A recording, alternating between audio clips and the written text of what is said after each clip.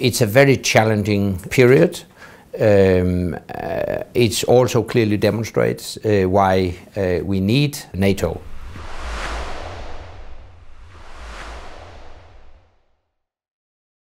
In Europe, the biggest security challenge is the Russian aggression against Ukraine, the illegal annexation of Crimea into the Russian Federation, the continued destabilization of the situation in eastern Ukraine. I encourage all parties to do what they can to fully implement the so-called Minsk deal, aiming at finding a peaceful and political solution to the problems. I'm very disappointed that we have ended up in that situation. We have done a lot to reach out to Russia, to include Russia in building a Europe whole, free and at peace. We have given Russia access to NATO headquarters. They do have permanent representation to NATO at NATO headquarters. We have established something very particular, namely a NATO-Russia Council. Russia is the only country outside NATO with whom we have such a council as a forum for discussions, consultations, decision-making. So we have done a lot to reach out to Russia, just to realize, after the Russian attack on Ukraine, that Russia views this relationship differently. No NATO ally has any intention whatsoever to attack Russia. NATO is a defensive alliance. Having said that, we also have to adhere to the principle that each and every nation has an inherent right to decide its alliance affiliation itself. We cannot accept a world where Russia or any other country define a sphere of influence where they have the right to decide the destiny of their neighbors. That's simply not acceptable.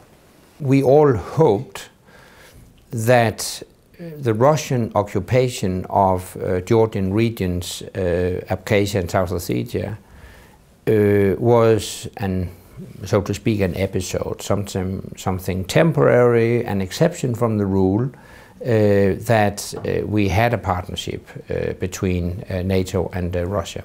But after the Russian attack on Ukraine, we have to realize that this is part of a bigger Russian master plan. I think the ultimate Russian goal is to restore Russian greatness, re-establish a sphere of Russian influence in the near neighborhood and prevent its neighbors from seeking integration with NATO and the European Union. And to that end, Russia wants these conflicts to remain unsolved, simmering or frozen conflicts in Transnistria and Moldova, eastern Ukraine, Crimea, Abkhazia and South Ossetia and Georgia, and I could add Nagorno-Karabakh between Armenia and Azerbaijan. This is a series of frozen conflicts, and the Russian calculus is that as long as these conflicts are unresolved, it will be difficult for those countries to join NATO and the European Union. So it's very clear what it is about. I'm afraid it's difficult to find a lasting, sustainable solution. I hope we could, because basically I think the right thing would be a partnership between the West and Russia. We have so many common interests, so we should cooperate.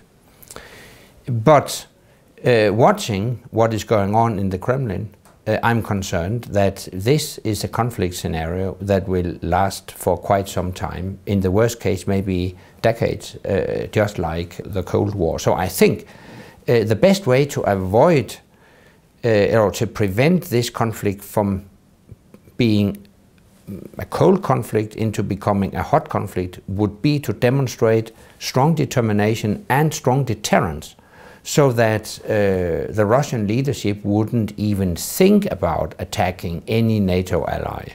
Yeah, seen retrospectively, I think in Libya, the United Nations should have deployed a peacekeeping force immediately after the completion of the NATO operation, because we were mandated to do an air operation only, and when it was completed, we had to leave. So someone else had to take over, and I think the United Nations should have deployed a peacekeeping mission to Libya.